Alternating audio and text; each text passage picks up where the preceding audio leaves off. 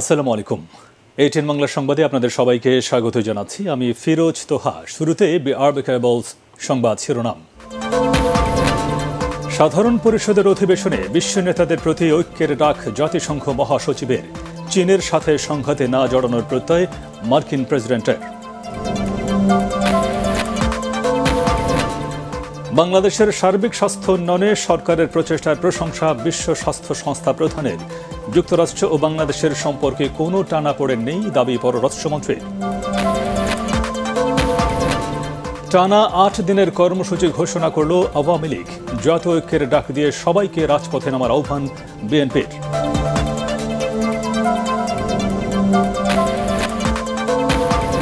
সুশাসন প্রতিষ্ঠায় সরকারের যে কোনো পদক্ষেপে পাশে থাকার ঘোষণা তৃণমূল বিএনপির।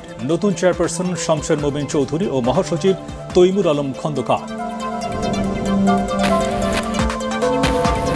এবং পেনশনের টাকা তুলতে ৩ থেকে ৪ বছর ঘুরতে হয় বেসরকারি শিক্ষকদের। সংকট নিরসনে শিক্ষার্থীদের কাছ থেকে চাঁদা আদায়ের সিদ্ধান্ত।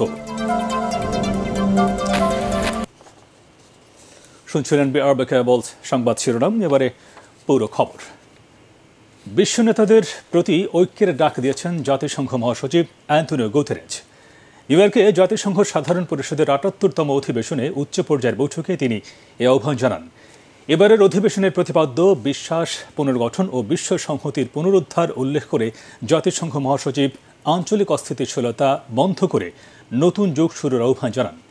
এদিকে সাধারণ পরিষদে দেওয়া ভাষণে মার্কিন প্রেসিডেন্ট জো বাইডেন চীনের সাথে অস্থিরতা কমানোর প্রত্যয় ব্যক্ত করেন। দুদেশের প্রতিযোগিতা যেন সংঘাতের দিকে এগিয়ে না যায় সে বিষয়ে সতর্ক থাকার কথাও জানান জো বাইডেন। শিগগিরই চীনের প্রেসিডেন্ট শি জিনপিংয়ের সাথে আনুষ্ঠানিক বৈঠকের চেষ্টা চলছে বলেও জানান মার্কিন প্রেসিডেন্ট। এদিকে জাতিসংঘের ৭৮তম অধিবেশনে অস্থির বৈশ্বিক পরিস্থিতির সাথে সাথে পরিবেশ বিপর্যয়ের বিষয়টিও গুরুত্ব পাচ্ছে। Now we are rapidly moving towards a multipolar world, and this is in many ways positive. It brings new opportunities for justice and balance in international relations. When it comes to China, I want to be clear and consistent. We seek to responsibly manage the competition between our countries so it does not tip into conflict. I've said we are for de-risking, not decoupling with China. যুক্তরাষ্ট্র ও বাংলাদেশের সম্পর্কে কোনো টানাপোড়েন নেই। দুদেশের সম্পর্ক অত্যন্ত মধুর বলে মন্তব্য করেছেন পররাষ্ট্রমন্ত্রী ডক্টর একে আব্দুল মোমেন। সরকার বাংলাদেশের আগামী নির্বাচন অবাধ সুষ্ঠু করতে বদ্ধপরিকর বলেও জানান তিনি। এদিকে জাতিসংঘ সাধারণ পরিষদের ৭৮তম অধিবেশনের প্রথম দিন ইউএন সদর দফতরে প্রধানমন্ত্রী শেখ হাসিনার সাথে সাক্ষাৎ করেন বিশ্ব স্বাস্থ্য সংস্থার মহাপরিচালক টেড্রোস আধানম গেব্রিয়াসিস। এ সময় স্বাস্থ্য খাতের সার্বিক উন্নয়ন নিশ্চিত করায় সরকারের বিভিন্ন পদক্ষেপের প্রশংসা করেন তিনি। নিউ ইয়র্ক থেকে আরও জানাচ্ছেন আপেল মাহমুদ। বৈরী আবহাওয়ার মধ্যে শুরু হয় নিউ ইয়র্কের জাতিসংঘ সাধারণ পরিষদের ৭৮তম অধিবেশন। এতে অংশ নিতে জাতিসংঘ সদর দপ্তরে আসেন বিভিন্ন দেশের সরকার ও রাষ্ট্রপ্রধানরা। অতিথিদের চলাফেরা নির্বিঘ্ন করতে নিউ ইয়র্কের জাতিসংঘ এলাকা ঘিরে রাখা হয়েছে কঠোর নিরাপত্তায়। এর মধ্যে প্রধানমন্ত্রী শেখ হাসিনার সাথে সৌজন্য সাক্ষাৎ করেছেন বিশ্ব স্বাস্থ্য সংস্থার মহাপরিচালক। এ সময় ক্লাইমেট ভালনারেবল ফোরামের থিমেটিক অ্যাম্বাসিডর এবং অটিজম ও নিউরো ডেভেলপমেন্টাল ডিসঅর্ডার জাতীয় উপদেষ্টা কমিটির চেয়ারপারসন সাইমা ওয়াজেদ পুতুলও উপস্থিত ছিলেন। এছাড়াও পররাষ্ট্রমন্ত্রী একে আব্দুল মোমেন এবং হাঙ্গেরির পররাষ্ট্র ও বাণিজ্য মন্ত্রীর মধ্যে দ্বিপাক্ষিক বৈঠক অনুষ্ঠিত হয়।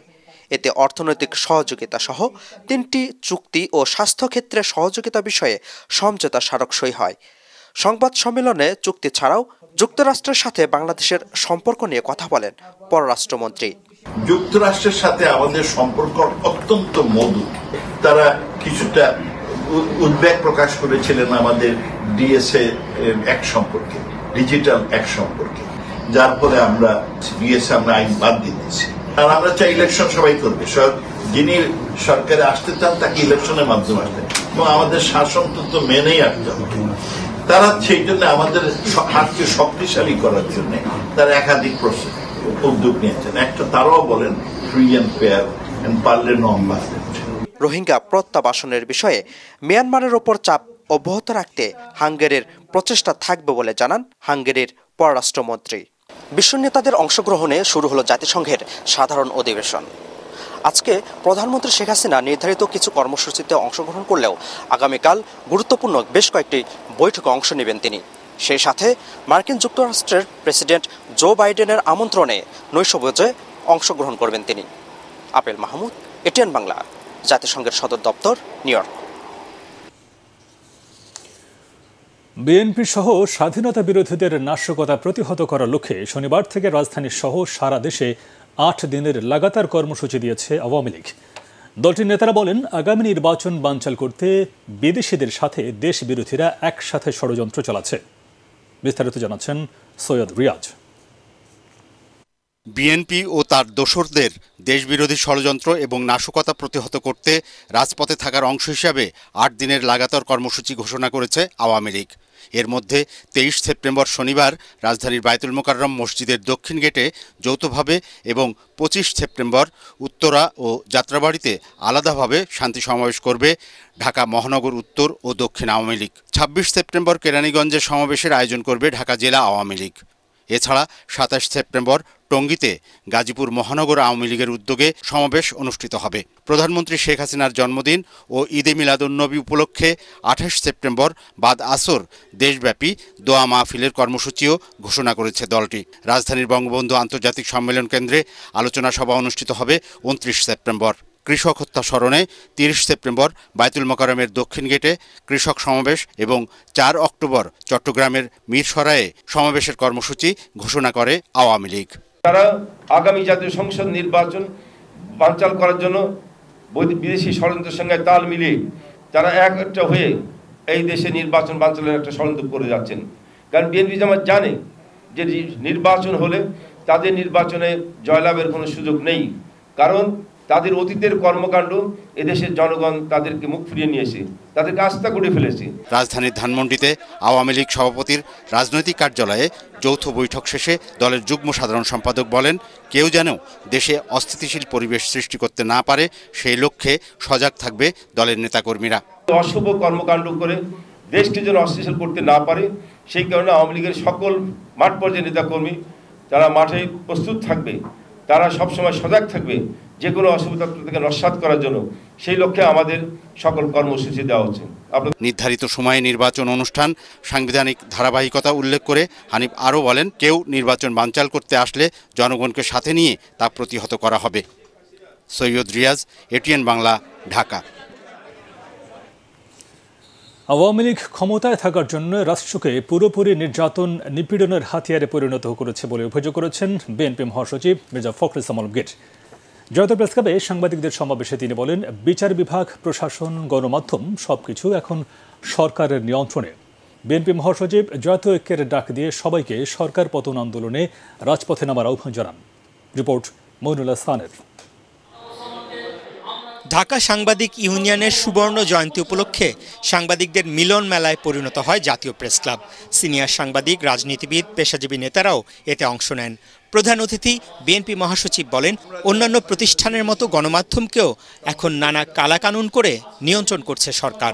রাষ্ট্র এখন পুরোপুরিভাবে একটা যন্ত্রণা, অত্যাচার, নির্যাতন, নিপীড়নের কারখানা হয়ে গেছে। আমি সোজা কথায় যেটাকে বলি, they have destroyed the soul of Bangladesh. বাংলাদেশের আত্মাটাকে তারা ধ্বংস করে দিয়েছে। আমি তো বলি যে বিচারকের সাথে আছে কি নেই তা জানি না, যারা বিচারক তারাই সবার আগে স্বাধীনতাটাকে ধ্বংস করছে। গণতন্ত্র, ভোটাধিকার ফিরিয়ে আনতে সব শ্রেণী পেশার মানুষকে ঐক্যবদ্ধ হওয়ার আহ্বান জানান মির্জা ফখরুল ইসলাম আলমগীর। এরকম 648 জনকে গুম করে, সহস্রাধিক মানুষকে হত্যা করেছে, এক্সট্রা জুডিশিয়াল কিলিং করেছে। জাতীয় ঐক্য দরকার।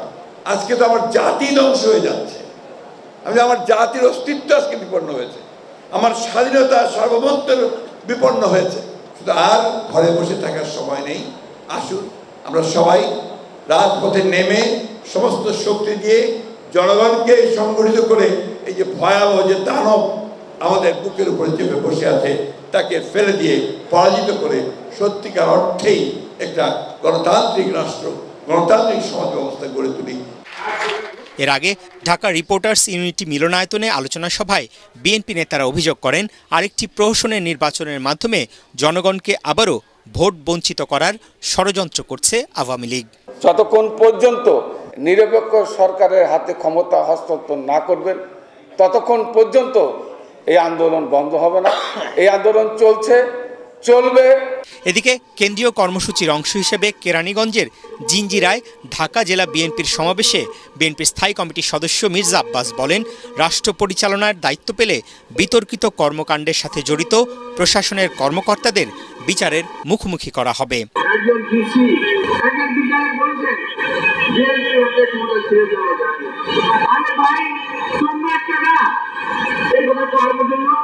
নেতারা অভিযোগ করেন বেগম খালেদা জিয়াকে বিদেশে চিকিৎসার সুযোগ না দিয়ে তাকে মৃত্যুর দিকে ঠেলে দেয়া হচ্ছে।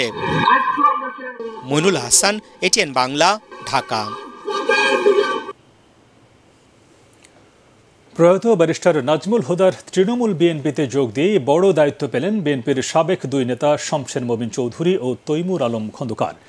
মঙ্গলবার রাজধানীর ইঞ্জিনিয়ার্স ইনস্টিটিউশন মিলনায়তনে দলের প্রথম জাতীয় কাউন্সিলে শমশের মবিন চৌধুরী চেয়ারপারসন ও তৈমুর আলম খন্দকার মহাসচিব নির্বাচিত হন।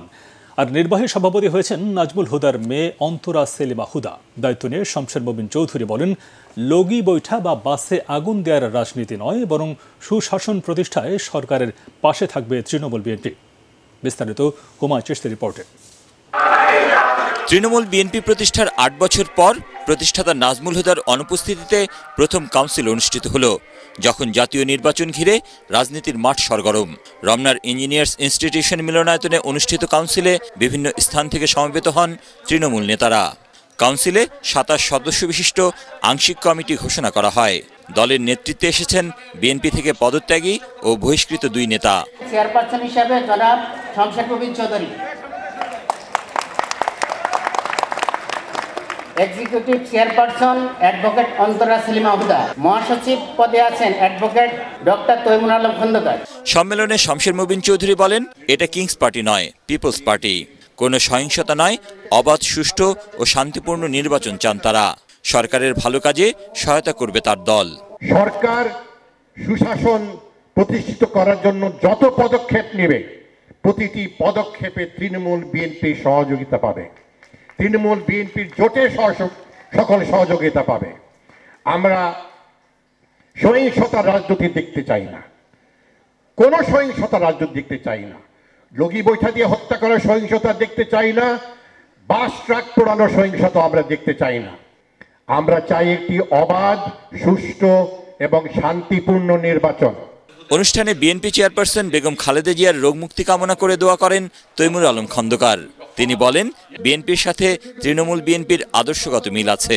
আমি মনে করছি যে আমি আগে যে রাজনীতিটা লালন করতাম, সেই রাজনৈতিক দলের সাথে এই নামের সাথে আদর্শ সমন্বয় রয়েছে এবং ব্যারিস্টার নাজমুল হুদা বিএনপির প্রতিষ্ঠাকালীন সদস্য ছিলেন, তিনিও এই দলের প্রতিষ্ঠাতা। এই জন্য এই দলকে চয়েস করেছি। উদ্বোধনী ভাষণে অন্তরা সেলিমা হুদা বলেন, ব্যারিস্টার নাজমুল হুদার দেয়া তত্ত্বাবধায়ক সরকারের রূপরেখা সে সময় গ্রহণ করেনি বিএনপি সরকার। উনি বিএনপি সরকারের একজন ক্যাবিনেট মিনিস্টার থাকা সত্ত্বেও অত্যন্ত সাহসী উদ্যোগ নিয়ে কেয়ারটেকার গভর্নমেন্টের রূপরেখা জনগণের সামনে তুলে ধরেন এবং তার মন্ত্রিত্ব থেকে পদত্যাগ করেন। সেই রূপরেখা যদি তখন সম্মানিত করা হতো, তাহলে হয়তো এই দিনে এসে আইনগতভাবেই সাংবিধানিক রূপে অন্তর্বর্তীকালীন কেয়ারটেকার গভর্নমেন্টের অধীনেই জাতীয় নির্বাচন অনুষ্ঠিত হতো। 2015 সালে ব্যারিস্টার নাজমুল হুদা তৃণমূল বিএনপি প্রতিষ্ঠা করেন। এবছর 16 ফেব্রুয়ারি দলটি নির্বাচন কমিশনের নিবন্ধন পায়। এর 3 দিন পর 19 ফেব্রুয়ারি মারা যান নাজমুল হুদা। হুমায়ুন চিশতি, এটিএন বাংলা, ঢাকা। সাইবার হামলার আশঙ্কায় মঙ্গলবার সকাল থেকে বন্ধ রয়েছে জাতীয় পরিচয়পত্র এনআইডির সার্ভার। ফলে বন্ধ হয়ে পড়েছে এই সংক্রান্ত সব ধরনের পরিষেবা। যদিও নির্বাচন কমিশনের কর্মকর্তারা বলছেন, রক্ষণাবেক্ষণের জন্য এনআইডি সার্ভার সাময়িক সময়ের জন্য বন্ধ রাখা হয়েছে। আগামীকাল বুধবার দুপুরের মধ্যে সার্ভার ঠিক হবে বলেও জানিয়েছেন তারা। দেশের প্রায় 12 কোটি নাগরিকের ব্যক্তিগত বিভিন্ন তথ্য রয়েছে এনআইডি সার্ভারে। চলতি বছর কয়েকবার এনআইডি সার্ভার সাময়িকভাবে বন্ধ রাখা হয়েছিল। গত 16 আগস্টও রক্ষণাবেক্ষণের কাজে এনআইডি সেবা বন্ধ ছিল। পেনশনের টাকা তুলতে টেনশনের শেষ নেই বেসরকারি শিক্ষকদের। জমানো এই টাকা তুলতেও ঘুরতে হচ্ছে 3 থেকে 4 বছর। এরপরও না পেয়ে বিনা চিকিৎসায় মারা যাচ্ছেন অনেকেই। সংকট সমাধানে ষষ্ঠ থেকে মাস্টার্সের শিক্ষার্থীদের কাছ থেকে বছরে 100 টাকা করে চাঁদা আদায়ের সিদ্ধান্ত হয়েছে। বাজেটেও বাড়তি বরাদ্দের আবেদন করেছে কল্যাণ ট্রাস্ট ও অবসর সুবিধা বোর্ড। রিপোর্টে জানাচ্ছেন মাহবুব কবির চপল। লালবাগের হাজী আব্দুল আওয়াল ডিগ্রি কলেজের পরিচ্ছন্নতা কর্মী সকিনা বেগম 26 বছর গুছিয়ে রাখেন কলেজকে, কিন্তু তার সংসারই এলোমেলো। 3 ছেলের বাড়িতে জায়গা হয়নি। শেষ বয়সের শেষ সম্বল অবসর ভাতা তুলতে ঘুরছেন তিনি। নামে খুব অসুস্থ, তাই নামে চিকিৎসা করতারি না পয়সার কারণে। 3 ছেলে এক তো ভালো না, আমার বাড়িটা বেচা খাইছে, অগর নামে জালিয়াতি করিয়া নিয়া বেচা খাইছে। এখানে ধরেন একজনে এক রকমের কথা কয়, বড় ছাড় যে লগে দেখা করায় না আমারে। তার মতো হাজার হাজার শিক্ষক কর্মচারী ধর্ণা দিচ্ছেন রাজধানীর ব্যানবেজ ভবনের কল্যাণ ট্রাস্ট আর অবসর সুবিধা বোর্ডে। নিজের জমানো টাকা তুলতে অপেক্ষা করতে হচ্ছে 3 থেকে 4 বছর। দীর্ঘদিন ধরে চলা এ সংকট সমাধান না করায় আক্ষেপ জাতি গঠনের কারিগরদের। আমরা মাধ্যমিক স্তরের টিচাররা এবং কলেজ এই শিক্ষকদের মানে যে হয়রানিটা আমরা হচ্ছে, এটা আসলে অমানবিক। আমি অসুস্থ, আমি যদি কোনো সময় মারা যাব, টাকা পাবো কিনা আমি বুঝতে পারতেছি না। আমাদের তো টাকা, আমাদের জমা টাকা, সে তো ব্যক্তিগত ফান্ড দেবে না। এটা যদি আমরা ধরতে পাই, তার শিক্ষকরা বহু উপকৃত হয়। অবসর ভাতা আর কল্যাণ ট্রাস্টের টাকার জন্য 60,000 আবেদন ঝুলে আছে। এই 2 ফান্ডে প্রতি মাসে 162 কোটি টাকার প্রয়োজন হলেও শিক্ষকদের বেতন থেকে আসছে 117 কোটি। 8.25 লাখ কোটি টাকার বাজেটেও অবসরপ্রাপ্ত শিক্ষক কর্মচারীদের জন্য কোনো বরাদ্দ না থাকায় সংকট বাড়ছে বলে জানায় কর্তৃপক্ষ। এই সংকট সমাধান করতে হলে প্রতি অর্থ বছরে আমাদের 1.5 থেকে 200 কোটি টাকা অতিরিক্ত বরাদ্দ দিতে হবে সরকারকে, শুধু কল্যাণের জন্য। আর এটাকে স্থায়ী সমাধানের জন্য ইনকাম জেনারেটিং করতে হবে। সংকট সমাধানে শিক্ষার্থীদের কাছ থেকে চাঁদা তোলার সিদ্ধান্ত নিয়েছে অবসর বোর্ড। মাধ্যমিক থেকে কলেজ পর্যন্ত শিক্ষার্থীদের দিতে হবে বছরে 100 টাকা। বাকি টাকা বাজেট থেকে নেয়ার চাহিদাপত্র দেয়া হয়েছে। ক্লাস 6 থেকে মাস্টার্স পর্যন্ত তারা যদি বছরে 100 টাকা তার শিক্ষকের জন্য দেয়, তাহলে তার পরিমাণ দাঁড়ায় 220 কোটি টাকা বছরে। বাজেটে যদি 220 কোটি টাকা প্রতি বছর রাখে, তাহলে আই ক্যান ডিক্লেয়ার দ্যাট একজন শিক্ষক 1 মাসের মধ্যে আবেদন করে তার টাকাটা পেয়ে যাবে। যেমন বিএনসিসিতে টাকা দিচ্ছে, রেড ক্রিসেন্টে টাকা দিচ্ছে, স্কাউটে চাঁদা দিচ্ছে এবং আরও বেশ কিছু জায়গায় তারা দিচ্ছে। শিক্ষকরা তো তাদেরকে পড়াচ্ছে। পেনশনের টাকা তোলার ক্ষেত্রে সরকারি শিক্ষকদের মতোই সুবিধা চান বেসরকারি শিক্ষক কর্মচারীরাও। মাহবুব কবির চপল, ATN বাংলা, ঢাকা। জলবায়ু পরিবর্তনকে বৈশ্বিক সংকট উল্লেখ করে গ্রিন হাউস গ্যাস নিঃসরণ কমাতে আন্তর্জাতিক সম্প্রদায়ের প্রতিশ্রুতি বাস্তবায়ন এবং বাংলাদেশের মতো ক্ষতিগ্রস্ত দেশগুলোকে সহায়তার আহ্বান জানিয়েছেন রাষ্ট্রপতি Mohammad Shahabuddin. Hotel সোনারগাঁওয়ে Bangladesh red crescent সোসাইটির 7ম পার্টনারশিপ মিটিংয়ে উদ্বোধনী অনুষ্ঠানে রেড ক্রিসেন্টের কর্মপরিধি বাড়ানোর উপর গুরুত্ব আরোপের পাশাপাশি দুর্যোগ প্রশমনে সরকারের নেওয়া বিভিন্ন পদক্ষেপ তুলে ধরেন তিনি। রাষ্ট্রপতি বলেন, প্রধানমন্ত্রী শেখ হাসিনার বলিষ্ঠ নেতৃত্বে দারিদ্র্য বিমোচন, স্বাস্থ্য, শিক্ষা সহ বিভিন্ন খাতে অভূতপূর্ব সাফল্য অর্জন করেছে বাংলাদেশ। এ সময় রোহিঙ্গা সংকট সমাধানে আন্তর্জাতিক সম্প্রদায়কে টেকসই সমাধান খুঁজে বের করারও আহ্বান জানান রাষ্ট্রপতি। অনুষ্ঠানে 17 দেশের জাতীয় রেড ক্রস ও রেড ক্রিসেন্ট সোসাইটির প্রতিনিধি, বিভিন্ন মিশন ও দূতাবাস সহ আন্তর্জাতিক সংস্থার প্রধানরা উপস্থিত ছিলেন। Unprecedented challenges, with the recent COVID-19 pandemic being the most prominent, and another one is climate change, which is affecting acutely to us.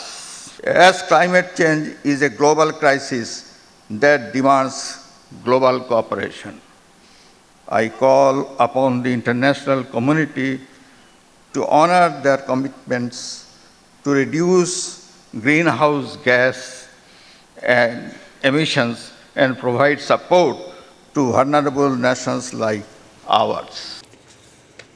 ডেঙ্গুতে একদিনে আরও 7 জনের মৃত্যু হয়েছে, তাদের মধ্যে 4 জনই ঢাকার। এ নিয়ে চলতি বছর ডেঙ্গুতে মৃতের সংখ্যা দাঁড়ালো 846 জনে।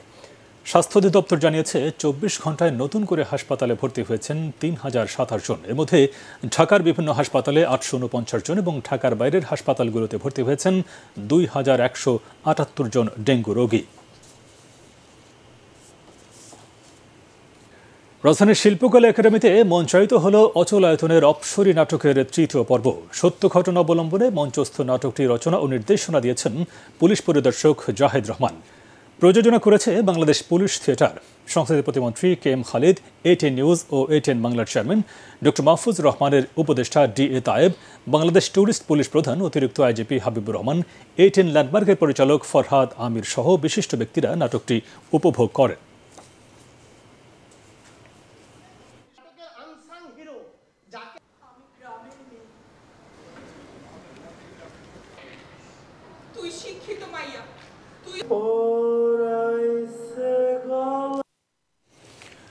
উচ্চশিক্ষা গ্রহণে সাধারণ শিক্ষার্থীদের মতো বিশেষায়িত ছাত্রছাত্রীদের জন্য শিক্ষা প্রতিষ্ঠানে তাদের উপযোগী শিক্ষা উপকরণ ও সেবা নিশ্চিত করতে ঢাকায় বসে ডাইভার্স এশিয়া প্রকল্পের আন্তর্জাতিক সম্মেলন, যেখানে সমাজের পিছিয়ে পড়া শিক্ষার্থীদের শিক্ষা অধিকার বাস্তবায়নে করণীয় সহ আলোচনা করবেন 8 দেশের 170 জন অংশগ্রহণকারী। রাজধানীতে আয়োজিত সংবাদ সম্মেলনে জানানো হয়, বুয়েটে শুরু হওয়া 2 দিনের ডাইভার্স এশিয়া প্রকল্পের আন্তর্জাতিক সম্মেলনের সুপারিশগুলো আমলে নিয়ে বিশ্ববিদ্যালয় মঞ্জুরি কমিশন দেশের বিশ্ববিদ্যালয়গুলোকে প্রয়োজনীয় নির্দেশনা দিতে পারে। ওইসব উদ্যোগে দরিদ্র, প্রতিবন্ধী ও উপজাতি সম্প্রদায়ের পিছিয়ে পড়া শিক্ষার্থীদের উচ্চশিক্ষা অনেকাংশে নিশ্চিত করা সম্ভব হবে বলে মনে করেন বিশেষজ্ঞরা। ইংল্যান্ডের নটিংহাম ট্রেন্ট ইউনিভার্সিটির এই উদ্যোগে ডাইভার্স এশিয়া প্রকল্পের আওতায় 8 দেশের 11টি প্রতিষ্ঠানের মধ্যে রয়েছে বাংলাদেশের বুয়েট ও জাহাঙ্গীরনগর বিশ্ববিদ্যালয়। এবারে আল আরাফা ইসলামী ব্যাংক অর্থ সংবাদ।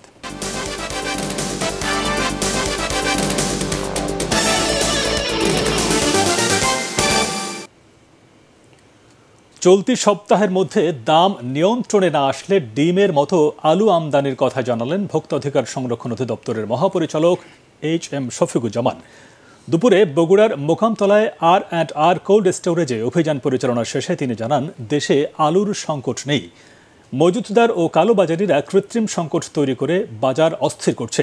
সারা দেশে 300টি হিমাগারের মাধ্যমে 27 টাকা কেজি দরে আলু বিক্রি করা হবে। অভিযান চলাকালে অতিরিক্ত আলু মজুদ ও কালোবাজারির অভিযোগে 3 জনকে আটক করা হয়। এবারে আন্তর্জাতিক সংবাদ।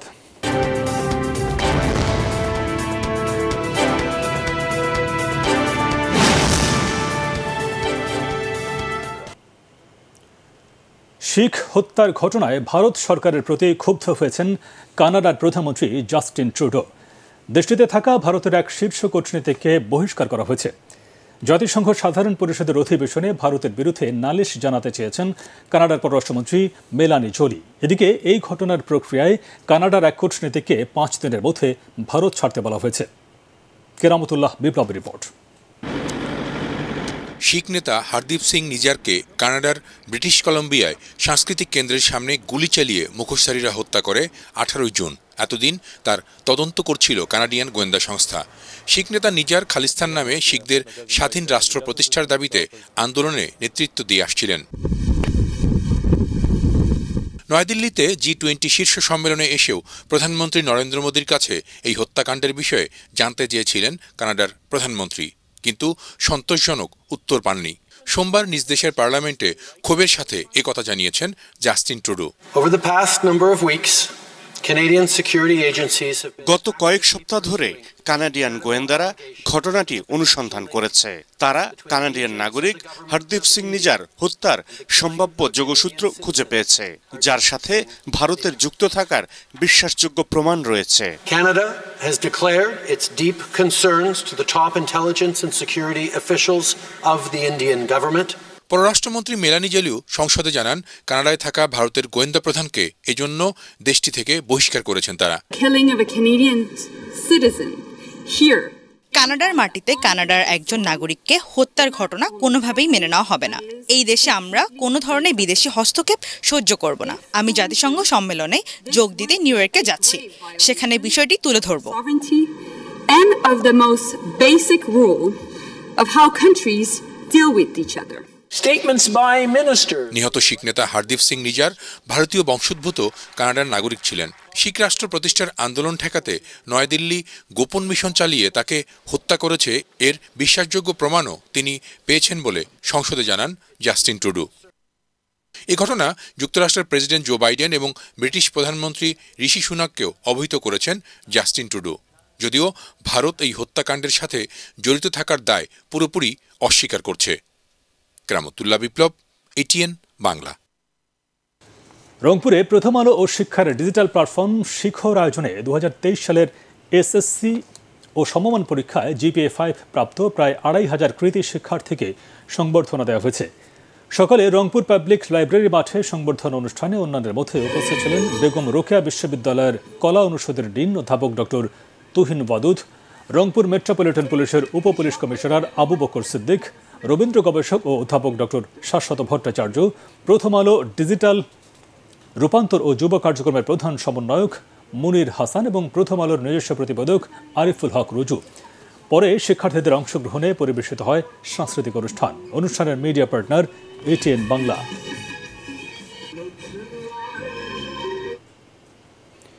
এবারে পাওয়ারটেক্স খেলার খবর।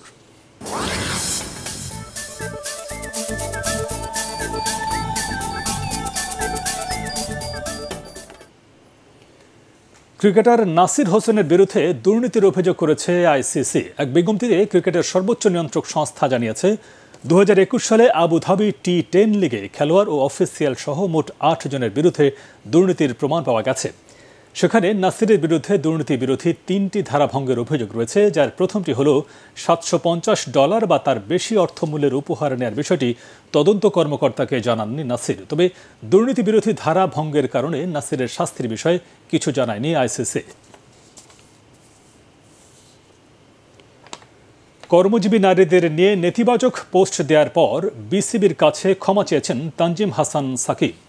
মিরপুরে সাংবাদিকদের সাথে আলাপকালে এমনটাই জানিয়েছেন ক্রিকেট অপারেশনসের চেয়ারম্যান জালাল ইউনুস। তিনি বলেন, নিজে থেকেই গত বছরে নারীদের নিয়ে স্ট্যাটাস দিয়েছিলেন তানজিম হাসান, এজন্য সে বোর্ডের কাছেও ক্ষমা চেয়েছে। এছাড়াও ভবিষ্যতে এসব থেকে দূরে থাকার জন্য তানজিমকে সতর্ক করেছে ক্রিকেট বোর্ড। রিপোর্টে জানাচ্ছেন মমিনুর রিপোর্ট।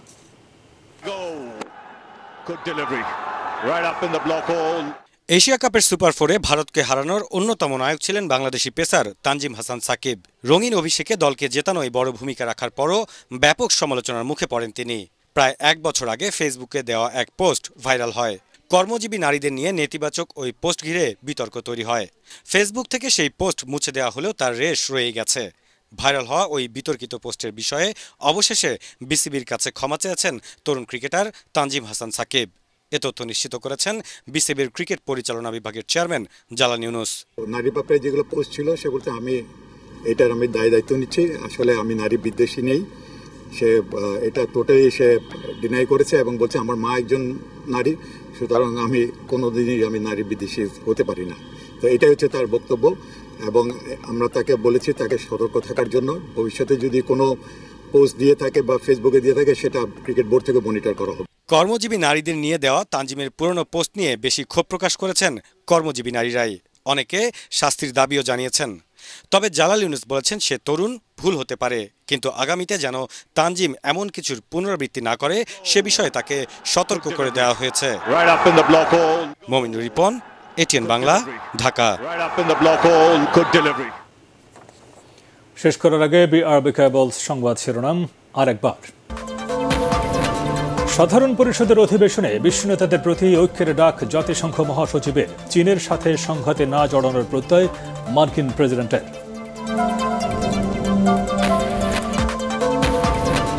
বাংলাদেশের সার্বিক স্বাস্থ্য উন্নয়নে সরকারের প্রচেষ্টার প্রশংসা বিশ্ব স্বাস্থ্য সংস্থা প্রধানের। যুক্তরাষ্ট্র ও বাংলাদেশের সম্পর্কে কোনো টানাপোড়েন নেই, দাবি পররাষ্ট্রমন্ত্রীর। টানা 8 দিনের কর্মসূচি ঘোষণা করল আওয়ামী লীগ। জাতীয় ঐক্যের ডাক দিয়ে সবাইকে রাজপথে নামার আহ্বান বিএনপির।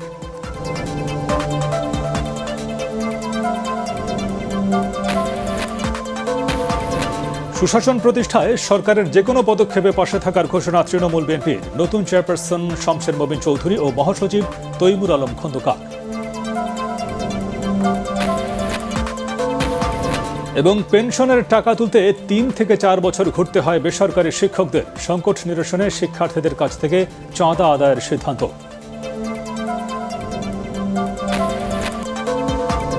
পরবর্তী সংবাদ দেখার আমন্ত্রণ জানিয়ে এখনকার মতো শেষ করছি। আর ATN বাংলা সংবাদ ইউটিউবে দেখতে ব্রাউজ করুন youtube/ATN Bangla News। ধন্যবাদ সবাইকে।